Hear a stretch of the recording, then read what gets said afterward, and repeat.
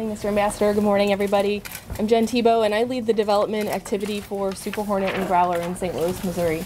I'm going to talk to you today a little bit about where we sit with the production system and the production status, as well as the capabilities of the Block III and the Advanced Growler. I can do it.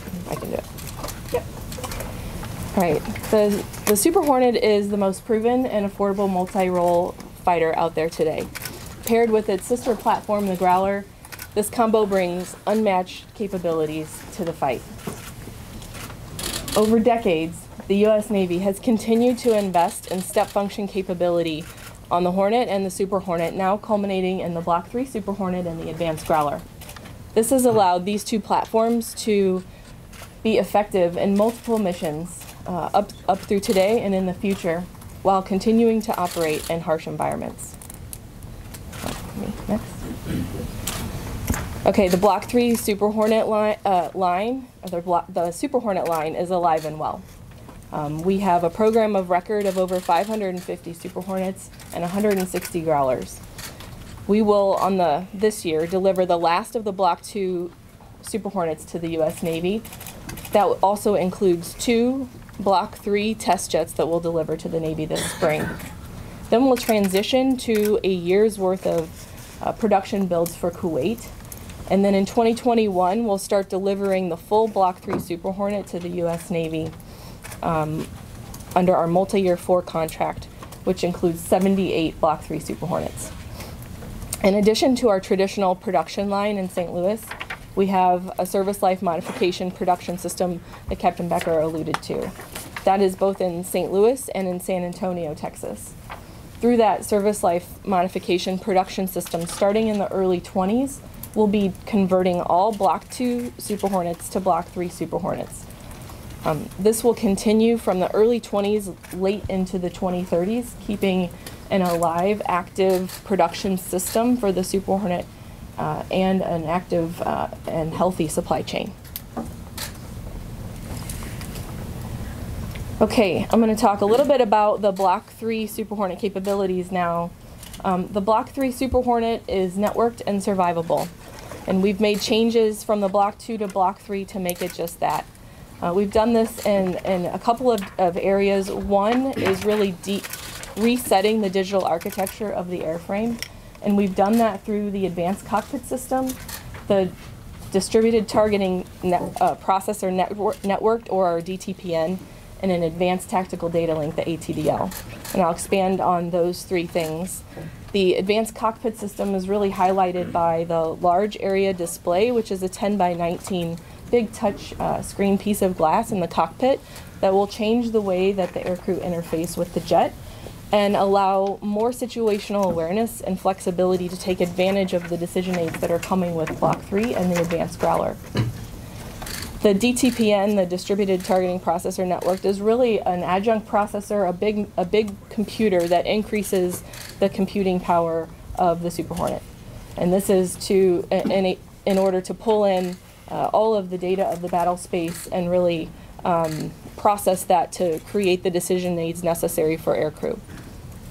The Advanced Tactical Data Link is a low latency, high bandwidth data link that allows for more on and off-board communication to both pull in all of the data that we're collecting from the battle space in the modern threat environment, as well as pushing it back out to the air wing so that everybody can utilize that information.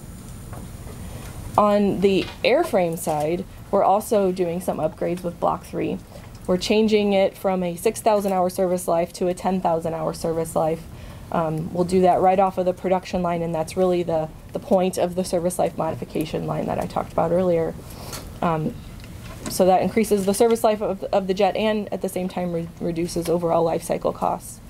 In addition, we're adding conformal fuel tanks. We're putting those on the top of the airplane on the leading edge extension, and it's really a low drag way to add 3,500 pounds of gas, allowing the Super Hornet to fly further, fly longer, and potentially faster depending on what loadouts that you carry. A program of record of its own is the ERST, and although it's not particularly part of Block III, it is critical to the Block III capability, and it provides that long-range passive targeting in a high threat environment, and its counter stealth capability because it operates in the IR spectrum and Earth's infrared search and track. All of these capabilities are well underway in development. The Block III test jets that we'll deliver to the Navy this spring include all of that digital reset of the architecture that I talked about at the beginning. So the Navy will be getting all of that this spring. We flew the advanced cockpit system already last year and continue to fly it into this year for testing. And last year we also flew conformal fuel tank prototypes as part of the risk reduction as that design effort continues. Okay, I think we'll go to the next chart, which is me still. Sorry, I keep forgetting that. All right, so common tactical picture. This is really important to the Super Hornet Block III and the Advanced Growler. This is what resetting that digital architecture really does for us. And this is about enabling long-range targeting and a really complex and high-dense threat environment. So to break it down, the Advanced Tactical Data Link will bring in all of that information. The adjunct processor, the DTPN, will churn through that data and really turn that data into knowledge for the aircrew to reduce targeting timelines, decision aid timelines, as well as increase situational awareness of the battle space. That is what all of these things bring to the warfighter. Okay. Moving on to Growler. So no Air Force will be effective in a modern, with a modern threat without a Growler. And the Advanced Growler brings increased processing, enhanced sensors and apertures, and aircrew decision aids.